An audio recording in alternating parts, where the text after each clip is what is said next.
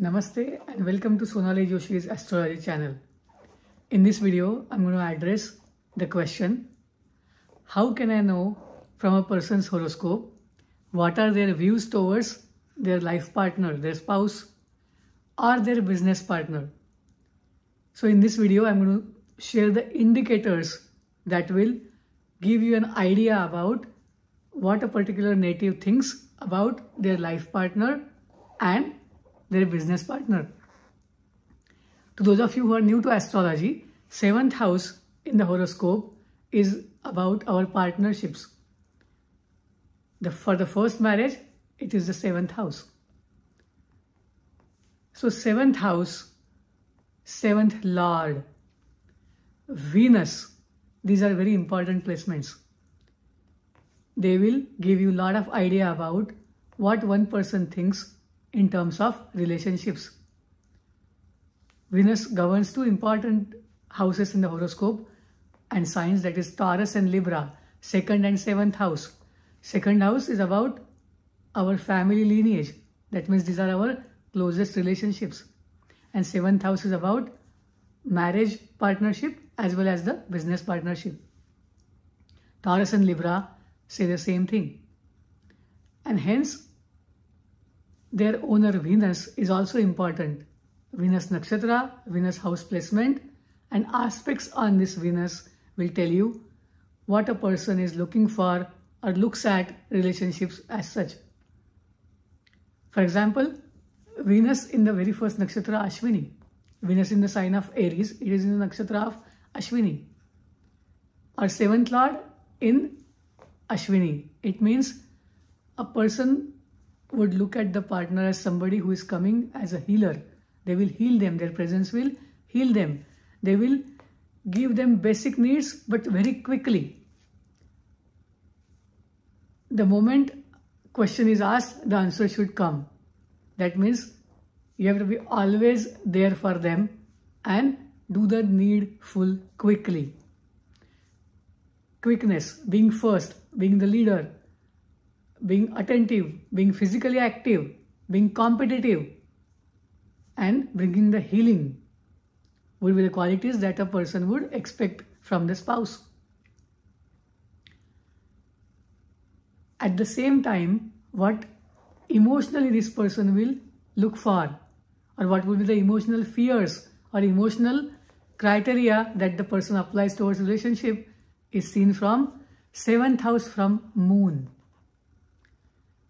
Because these are our emotions. How does this person perceive the life partner or business partner emotionally? So look at the 7th from Moon, the planet placement, aspect on that planet, and the nakshatra. For example, there is Venus, 7th from Moon, and in the nakshatra of Ashwini. That means the person would really want the emotional bond to heal him or her. And at the same time, they can have internal fear about losing that person. Will that person go away from me, either by cheating or just leaving or whatever it is? Because Ashwini has a tendency to quickly move on to something else. They start something and move on. They may not stay there, and that will be the internal fear that native is bringing. If this Moon and Venus, either of them have negative impact, maybe impact aspect from Saturn, maybe aspect from Mars, or aspect from Rahu or Ketu. These are the emotional fears or emotions that will bring. On the other hand, if there is an aspect of Jupiter, then it will feel like, okay, the person is going somewhere, traveling, but they will come back, and once they come back, I'll feel more supported. Another important criteria for relationship is social value. We want our relationship to be socially accepted. We want to go out with our life partner, with our family. And this social acceptance is very important. This social acceptance should be seen 7th from Sun. Or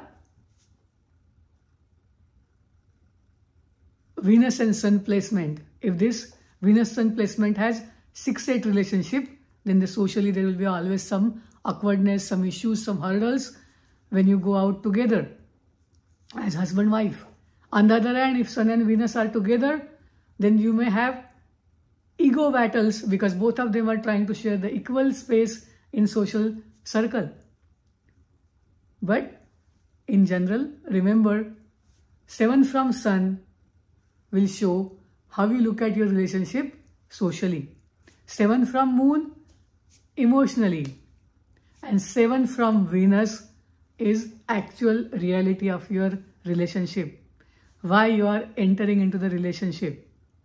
So look at what is 7 from Venus.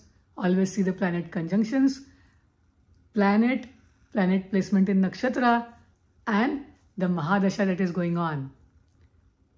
And hence you will find certain couples who are in love with each other, respect each other during certain time frames, and as the time frame changes, you will see there are changes happening. As such, human beings evolve, they change, their likes, dislikes change.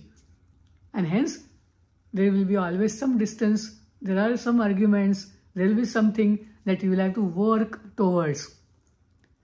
Venus is about devotion and faith. So you have to have faith in the relationship, trust in the relationship. Venus exalts in the 12th house, 12th house of faith. Pisces is a sign of faith and trust. So do not break the trust of your partner. Do not break the trust of your spouse.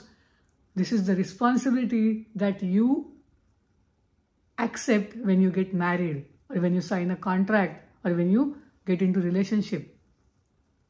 Even if you are dating somebody, be open and honest about what you are going to do in the relationship.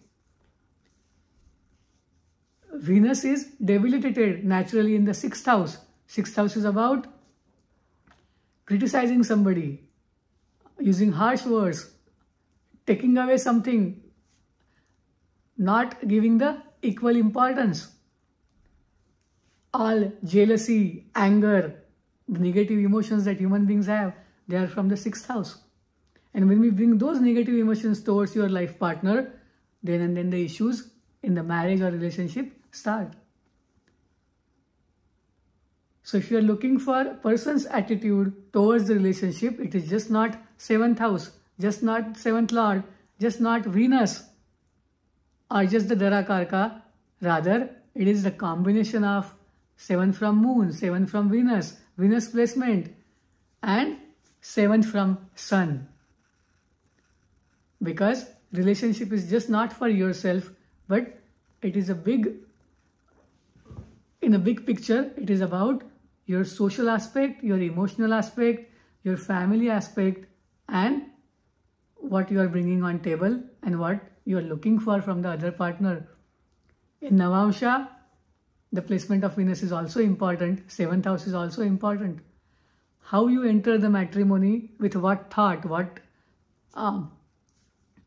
emotions keeping in mind. Are you getting married just because it is the last resort? You're getting married because you want to get married and get done with it? Or you're looking forward to marriage and you're looking forward to this spiritual relationship? You will always seek the partner that is the most karmic. 1 and 7 houses are opposite to each other. So there will be so many things that both of you may not like together, but there will be something that is common, that you share, that you value, and that you love. Find that common thing and use towards it.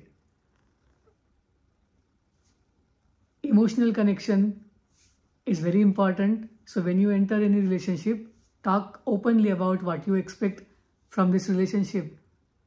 Whether you are a man or woman entering relationship, make sure you talk about it and then move forward. Keep your word, be honest, and have full faith in partner.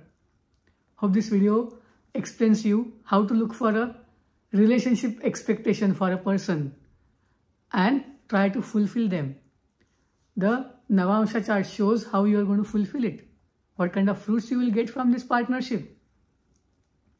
But remember, relationships are karmic, and you are here in the person's life, or the person is in your life to fulfill that karma, and the karma can be good and bad both.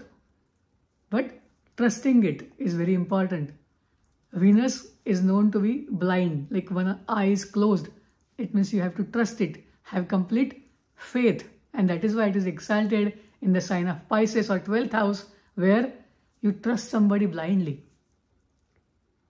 And in turn, it is the person's responsibility to make sure that they are valuing that trust and faith.